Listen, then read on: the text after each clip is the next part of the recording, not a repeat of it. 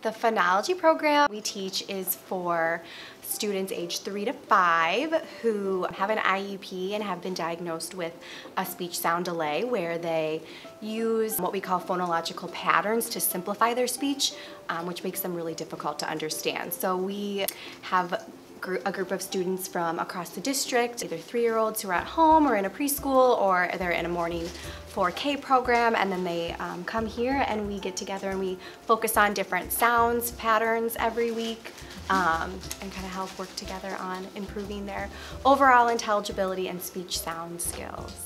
It's such a fun program. We have a group of kiddos that work so well together, and we are able to target some of those difficult sounds and fun play-based activities where sometimes they don't even realize that they're learning and working on target sounds. Today we're doing final F, so we're talking about the big bad wolf and huff and puff. We'll kind of do some phonological awareness activities of listening to the sounds and rhyming, do a lot of crafts and games where we work in that target sound. We also meet every year at the beginning of the program and have the parents and the kiddos come in and kind of go over the curriculum or the approach that we have and kind of guide parents on what we have sent home for them. And it's a very easy 4 words a day carryover activities. Parents can do that at home pretty easily.